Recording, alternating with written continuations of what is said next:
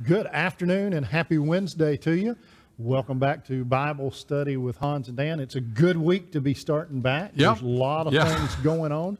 We've got Acoustic Cafe coming up again on Friday night. Friday night at 7 o'clock, and I think this is our fourth one since we've gotten back. And come on out, good free music. And folks are really enjoying it, showing up for it. We have a children's ministry piece, a brand new one, third through fifth graders tonight. Right now, as you're watching this, Unite is happening in room 317.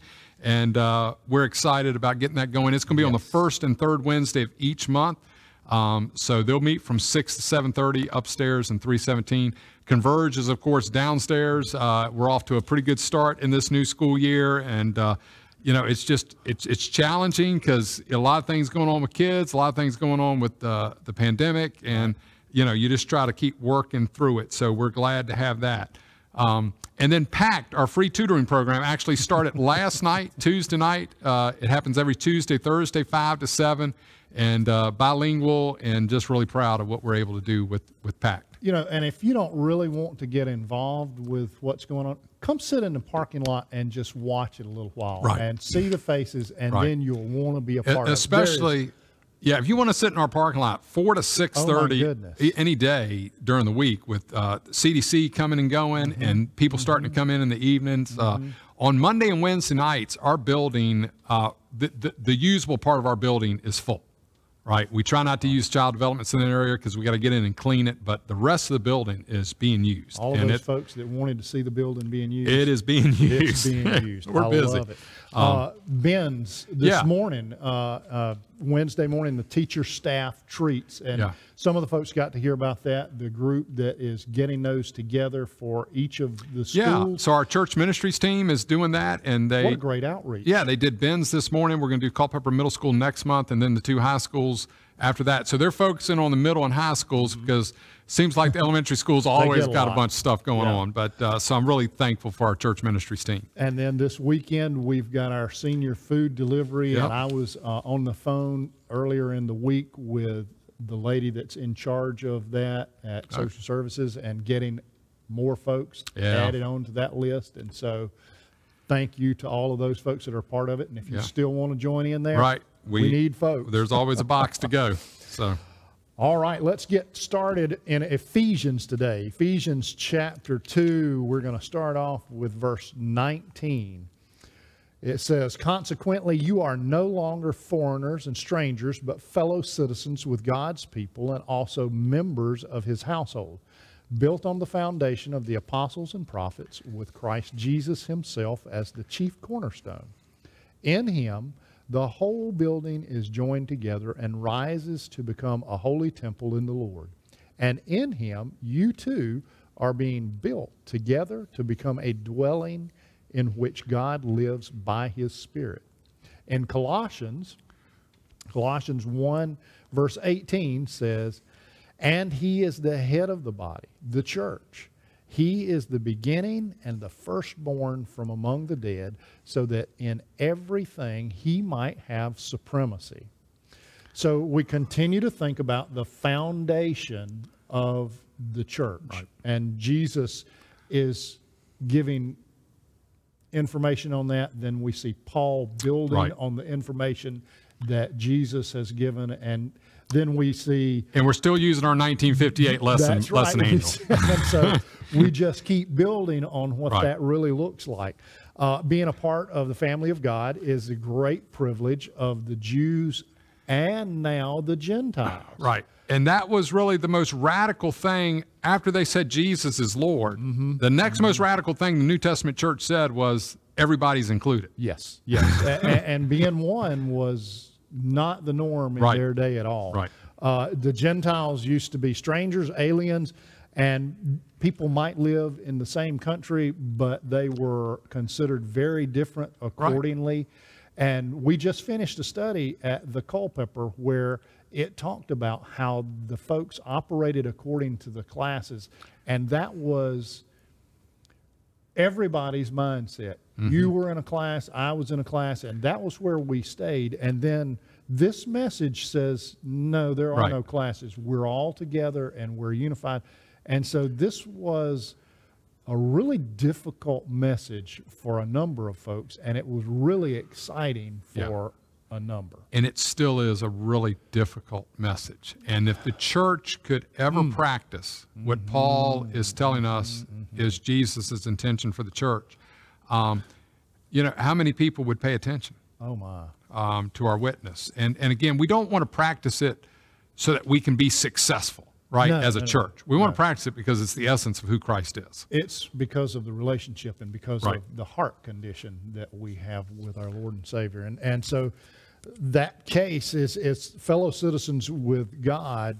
People are members of the household of God. So it's not just now there's no classes. It's we're all part of the same household now. We're part of the same family. It gives us a new identity. Yes. And I think we're always struggling with that because if it's always going to be about Dan and Hans, there's got to be a higher identity to call us together. Right. We're not going to figure it out on our own. And that's what Paul's giving. That's what he's given, right. Jesus referred to himself as the chief cornerstone, the one set in the foundation to bind the builder together. And so building together. And so we have that hierarchy is set. It's Jesus, and then it's everybody else. That's right. Thank you for saying it that way. That is a great way. On who's in charge, it's Jesus. You don't have to ask anybody else. It's him. And then there's not a hierarchy under that. No. That's what we believe as Baptists. Yes. And again, our Roman Catholic friends believe something different. We talked about that on Monday. We believe it's Jesus, and then it's all everybody. That's right. And Jesus says, you know, everybody else is a servant. Right. The person in charge is going to be the servant. So if everybody's a servant, there is no hierarchy there. Right.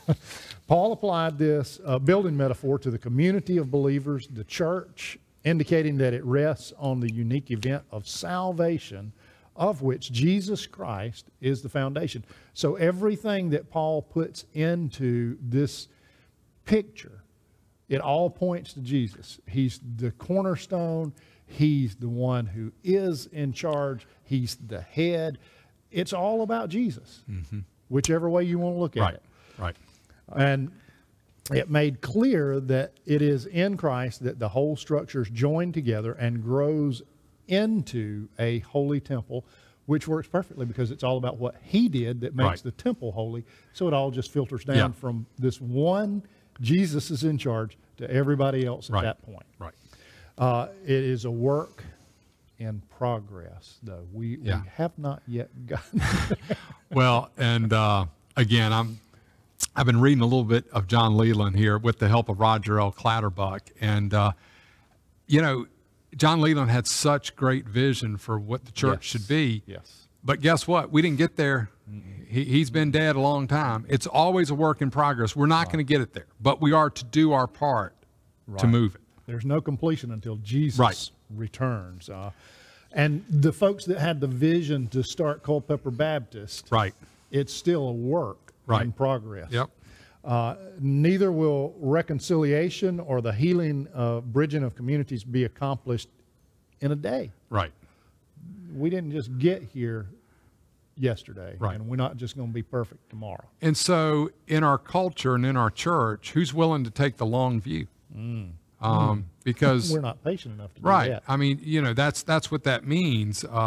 We got to take a long view of what the kingdom is actually accomplishing. And that takes a level of maturity. To be just blunt, is not often seen in the American church.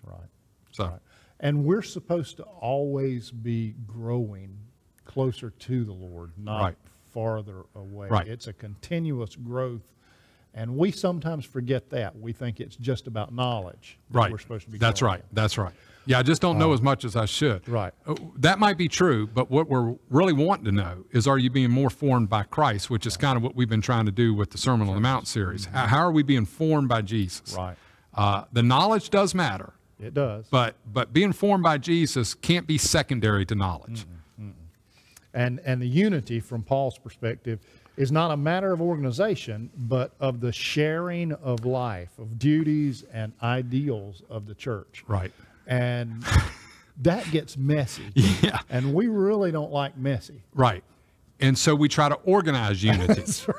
We just feel like if we get the right organization, another book that we'll pull out another time, is the organizational manual of Baptist churches that was written in That's 1950s. Yes. And we're still fighting against some of that. We are. But we just get everybody right and everybody doing the right thing. We're going to have perfect unity. That's not how this works. Well, it never works that way. Unity was really, we gather to eat at that Right, big table, and that was unified, even though some of us didn't speak to one another at that table. We ate together. So we fussing a little bit on this. So we get unity and we say, well, we need to do new member classes, Dan. We need to tell them what we believe when they walk in the door. That'll give us unity. That's right. Well, all that gives you is people who all think the same. Because before you even let them in, you say, here's who we are, here's how we vote, boom, boom, boom, boom, boom. If you don't fit, this is not the spot There's for you. another church for you. That's right.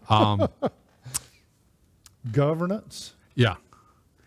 Elders. Yeah, that's the great conversation. We've gone to an elder-led model. Hey, if you want to go there, that's great. But don't go there because you're afraid of just doing congregational governance. Right. Just too messy, so we're just going to not do it that way. That's not just going to make everybody unified. And then my favorite one, and we are a denominational church, so we're going to be non-denominational. We're not going to get caught up in those bigger conversations. Well, guess what? We just did. We immediately pointed a finger at somebody else. That's right. And Paul puts unity in the context of sharing life. So what are the models for that for us? And it's so rare, but what I would say the models are short-term mission trips. I've taken some people who don't like each other on short-term mission trips, or if they knew anything about each other, they wouldn't have liked each other. But when you're on a short-term mission trip, and man, you are focused on doing life together, you're eating together, you're sharing scripture together, you're working together, man, there's some beautiful unity that happens on short-term mission trips. You're out of your comfort zone. You're out of your comfort zone. That's right. That's an important thing. When we take the youth away for a week, man, for the most part, I've done that for 3 or 4 years, and with the exception of maybe one, they've all been great. Because you get those kids, you get them away from these things for a week, and it's great. But those shouldn't be the exceptions. We need to figure out how to do life together, which is going to be a major theme of what we're trying to do in this New Testament understanding of the church and the replanting of the church. Well, and that's family, that's community, that's a whole picture. Right. And, again, not to harken back to the good old days, but in 1958, we were building some of these things, the Ridgecrest and the Eagle Eyries, the heydays of those places were more 60s, 70s, where, you load up your church and go to Eagle Eyrie or Ridgecrest and do Sunday School Week or Missions Week or whatever you were going to do. And that created a unity that you cannot create in an hour, one Sunday a month. In your comfortable spot in your building. Yeah, that's right. Right. With Christ as the foundation, Paul calls believers from the old way of thinking. Isn't that funny to say? Yeah. He's talking about an old way of thinking. That old way of thinking and behaving, and away from that which hindered full expression of cooperation. Right. What are we talking about? Not just within our church today, but within our culture that needs to be seen. Right. Cooperation across the lines. And we talking about it. We talked a lot about this when we've done Paul's letters. The mission of the kingdom of God was so central to Paul that everything was secondary to that. Right. And so he could find a lot of room for cooperation because he could give up his secondary things for the mission of the kingdom of God. And sometime in our lives, we need to be able to say, I gave up some secondary things because the mission of the kingdom of God is more important than where I sit, where I am, all those kind of things. When he says, I've become all things to all people so that I might reach, he says, I gave those things up just to get the mission. The Colossians passage, again, gives us some imagery that we're familiar with, that Christ is the head of the church. That means supplying life to the church, exercising control of the church, because that's what the head does. The body is Christ's body. Sometimes we miss this and we think, well, we're going to make our own body and everybody's going to find their little role, and somebody's going to be a toe, somebody's going to be a foot, somebody's going to be an arm, elbow. But we're making our body, and it's his body. We're fitting into his body. Right. And I think we need to remind ourselves of that from time to time. And Christ is the beginning, and he's the first member of this new creation. It's his body. And so often we view the church as powerless and just immature.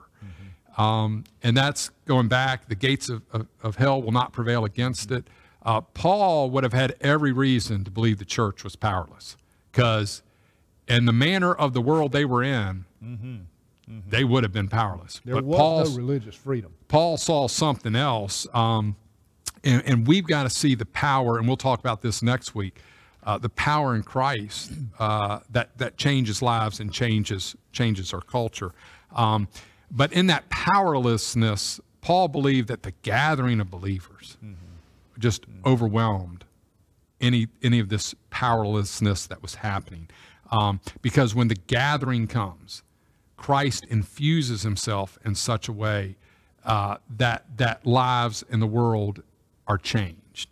And we begin to say Christ is Lord, not just over the church. That would be way too small. Yes. Christ is Lord. And that's what they said to a world that believed that Caesar was Lord and other things are Lord. And that's what he says to this world that believes other things are Lord. And so if Christ is not the foundation, if this isn't his body, then we're a good to do good organization, but that's all we are. We're a good do good organization. But when Christ is the foundation, when the confession of faith is who we are, then we are connected to the body of Christ, not just locally in this time and place, but throughout the world. And when he's in charge, it's not our program. Right. It's his program. That's right. And, you know, when we talked about Ephesians, Paul often spoke of the saints.